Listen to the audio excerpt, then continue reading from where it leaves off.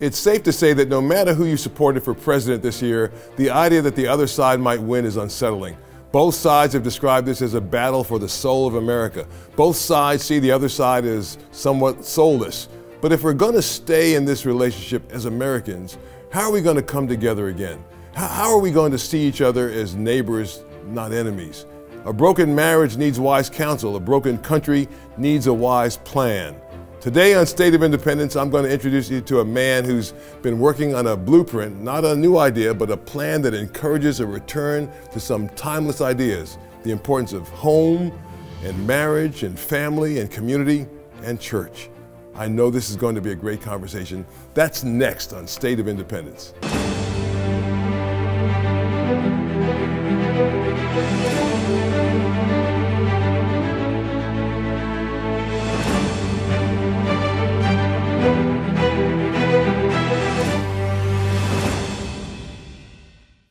What happens next?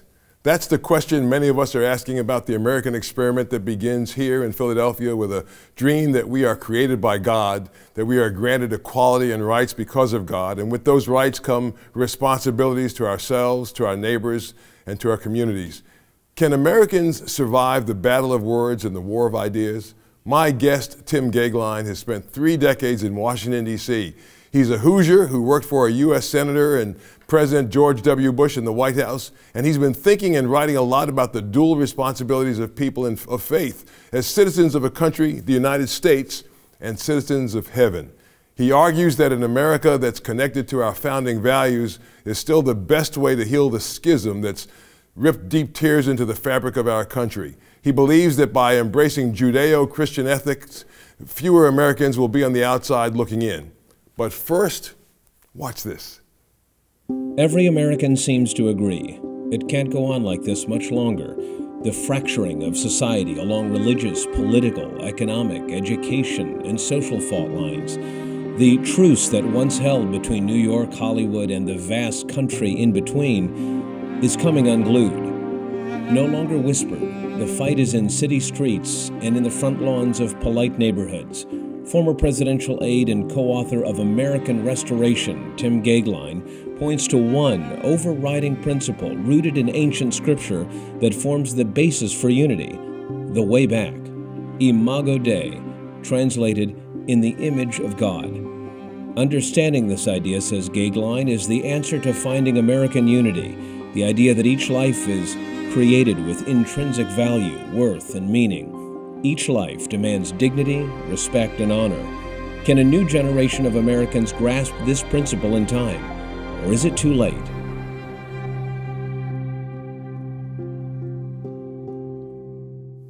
Tim, thanks for joining us today. It's just a delight to have you. My daughter, Tiffany Watkins, who worked with you in the White House, is so delighted that you're on the show and wishes she could be here as well just to greet you again. But thanks for joining us. And Joe, it's a real pleasure. Thank you.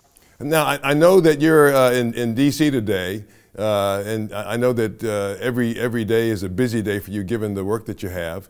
But you've traveled a lot around the country, and you talk to Americans all the time. What is the temperature of Americans right now, and especially among people of faith? Would you say that fear is winning, or is faith winning?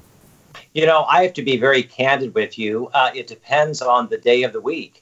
I hear at some gatherings despair and discouragement and discontent, Joe. And at other gatherings, I hear people who want to organically, be incorrigible optimists. You know, they're Americans. We're Americans.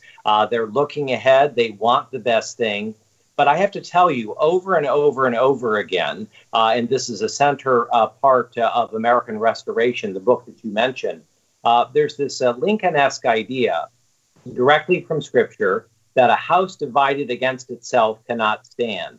And I think we are testing that proposition in the 21st century. And I think people of faith will have a lot to say about whether we can find a way to close what seem to be unbridgeable chasms, or whether we are going to continue along this trajectory of what you outlined when this wonderful segment began. And we're going to find out, I think, fairly soon. Well, a lot of people, of course, have ideas about this.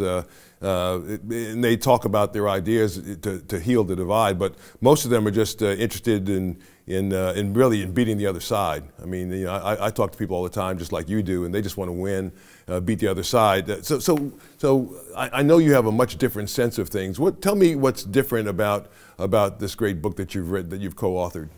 Well, may I say, I do have a different view because as a Christian, I am a hopefulist. And I believe very strongly that the best days for the United States of America are definitively ahead of us. And Joe, I was so heartened to read that major study of just 10 days ago that surveyed young people in America who overwhelmingly are optimistic about the country and optimistic about their own futures. So I take heart from that. I think that the seedbed of my book, American Restoration, is the following, that if we are going to have regeneration, renewal, restoration in this country, it's not going to happen because people in Washington, enforce something top down, or Hollywood, or the Silicon Valley, or Wall Street. It's going to happen organically. In other words, if we're going to have an American restoration, and I believe that we will, that sense of restoration will come at the local level. It will begin in our neighborhoods, in our churches, and in those close-knit groups that have always been the defining characteristic of the United States of America. Now, you tell a story, Tim, about a school principal who asks you about the one thing that you'd add to her school to make it better. What did you tell her, and tell me why it matters? Well, I believe very strongly that it's very important beginning in the youngest of ages. In fact, I would say college and even high school is too late. We have to begin teaching civility, grace, magnanimity, and we have to pair that and twin that with the idea of patriotism and good citizenship. What does it mean to be producing, the next generation of good citizens, good patriots? In some quarters, Joe, these are now considered fighting words, and they shouldn't be. The American experience is not a perfect experience. The American experience leads to an exceptional country, but through a lot of hairpin curves. And I think that we have to imbue in the rising generation of young people that we need them more than ever to be good citizens, to be good patriots, and to participate in this time, restoring our country. Our country needs us, and never more than now as people of faith. So I guess I can hear some of the people talking about the people that you've written about. You've written about some great Americans, some great people in history, Madison, Jefferson, Washington, great names, our founding fathers, as we have called them in the past. And then there'd be some people that would say, well, you talk about these people, but what you're really doing is kind of glossing over the more complicated side of history. How do you reconcile some of the challenges in the lives that they actually led? I mean, they spoke great ideals, they aspired to a great country and to a free country, but they didn't always live it. So how do you reconcile that? Well, first, I'm thrilled by that question because I think that the idea of what connotes a great country is never the same thing as what is a perfect country. Those of us who are honored to carry the name of Christ know that we are all fallen. We all fall short of the glory of God.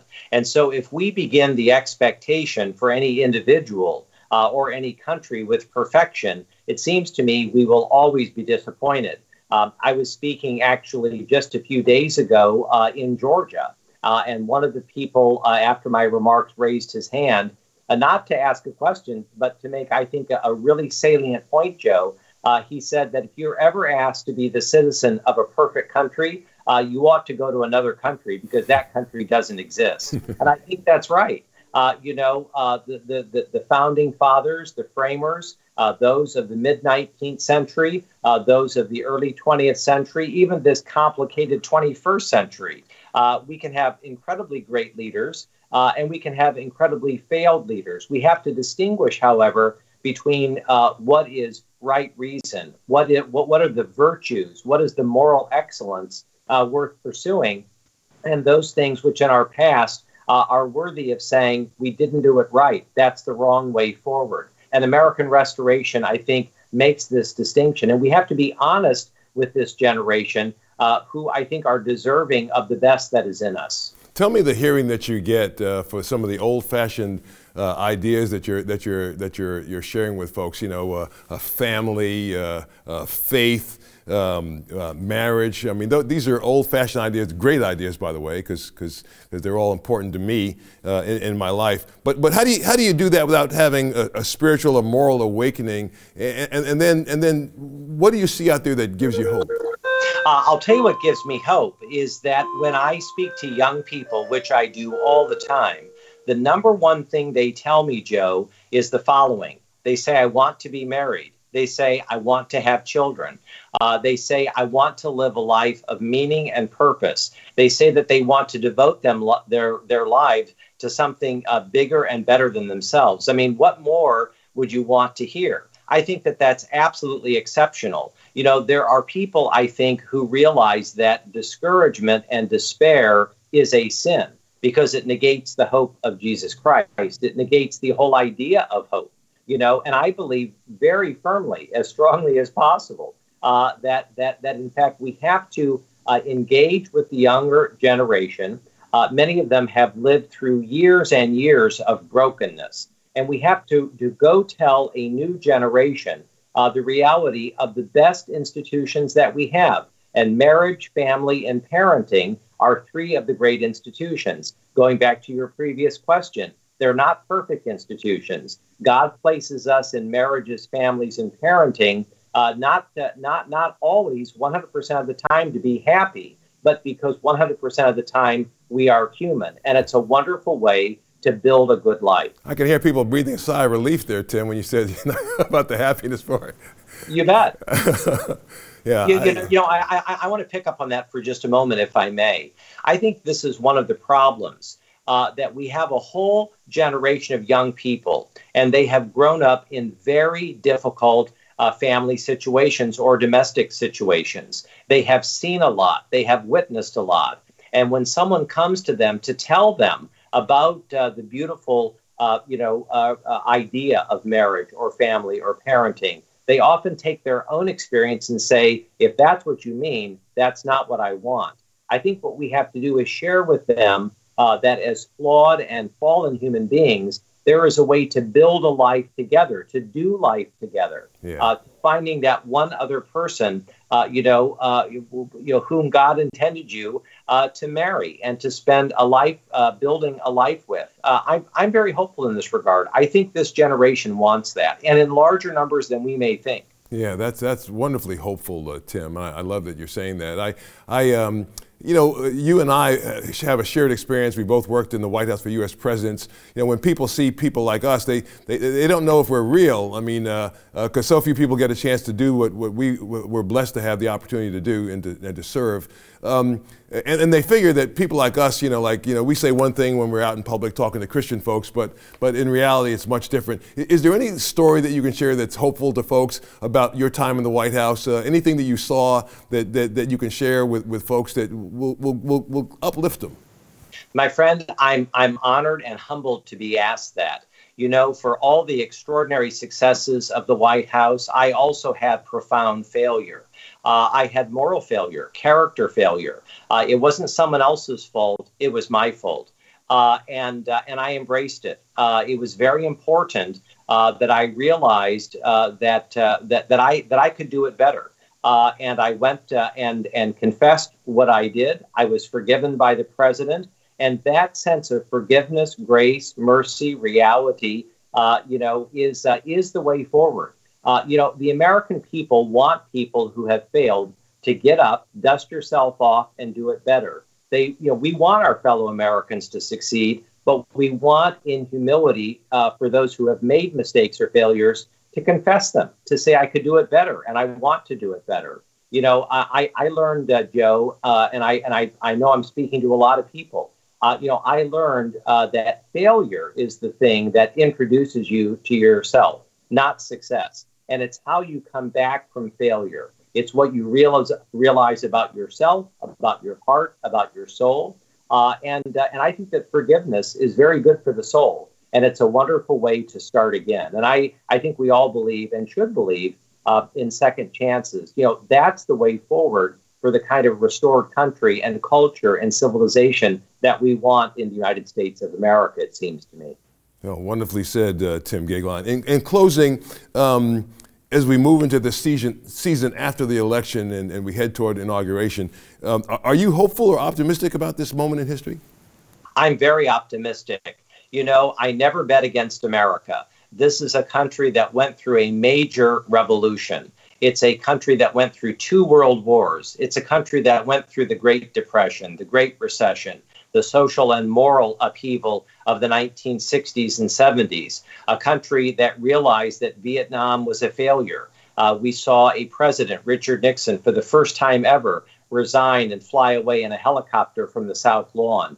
And there were lots and lots of people who had a heavy heart over that. They thought the country was done, finished.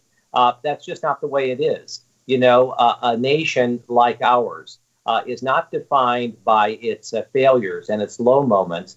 It's defined ultimately, in my view, by an Abraham Lincoln-esque sense that this country will never be destroyed from outward forces. It could only fall from a house divided.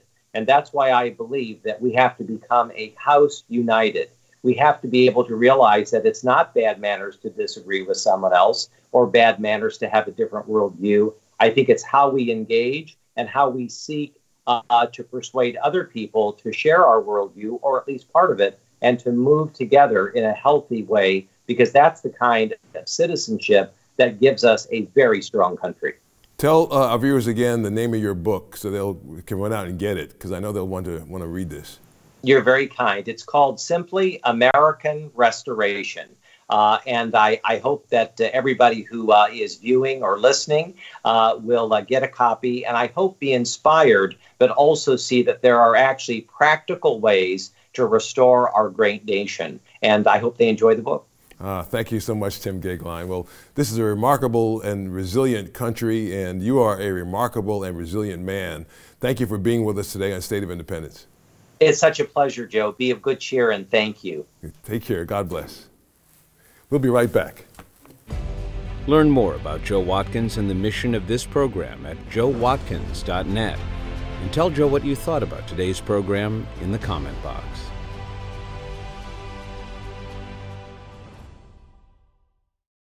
Welcome back. Joining me is Norris Clark, a longtime communications strategist and a person who has spoken out frequently about the importance of personal character in the lives of our leaders. Not perfection, but character, a true north that they return to after failure or during testing. Now, Norris, there are lots of people who hear this conversation and are pretty uncomfortable with the proximity of faith to political power or leaders. Some even see it as a manipulative tool. How do you see that? Well, especially since the last debate, we're all scratching our heads and asking ourselves, have we lost some basic core competencies when it comes to communicating as a country, Yeah.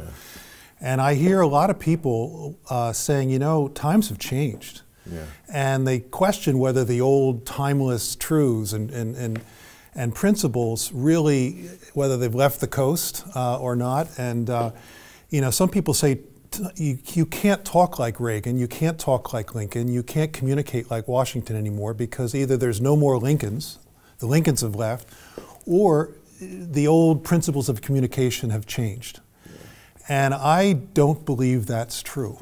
I believe that there are some timeless principles when it comes to communications, and I really see 3 things that are key. The first is civility. I mean, that's just baseline, a baseline principle that we have as a country. The first president of the United States was the most successful politician we've ever had. Elected twice, virtually no opposition, almost everybody voted for him. He wrote one book. It was called The Rules of Civility. And that book had one key principle. You do not denigrate your opposition. You treat them with respect in the public square. So that was a fundamental principle that guided our elected leaders through Lincoln, through Roosevelt, through Reagan, through Bush, through Clinton, all the way through the President Obama. There were certain basic principles of civility that we believed that we had to hold to. Now, our current president has written a book. It's called The Art of the Deal. And the principle there is that it's perfectly wise and okay to denigrate your competition, denigrate your opposition. So this is a fundamental shift in the way that we look at communicating in America. And we talk to people all the time, I'm sure you have as well as I have, that say that that doesn't really matter to them anymore.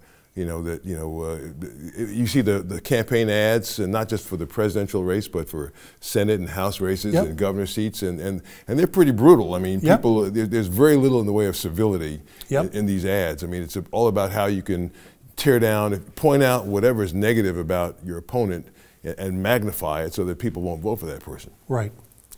And civility used to be a baseline, but it really focuses on, how we speak and how courteous we are. But the second principle that we've got to remember is that people recognize they want us to speak from our hearts. They want to hear the truth from our hearts. And the heart of the matter is always a matter of the heart. Okay? So lately in politics, people have said, I'd rather have honest hatred than fake civility. They've looked at some of the previous politicians and said, it's fake civility. It's not really honest. It's not really sincere. And I'd rather have honest hatred. And I have never heard so many people say they hate the other side as they do now. I've never heard it. I've lived through the 60s. I've lived through lots of political strife. And I'm not even sure that, during the Civil War, there was as many people saying they hate the other side. I just hate them. They're evil.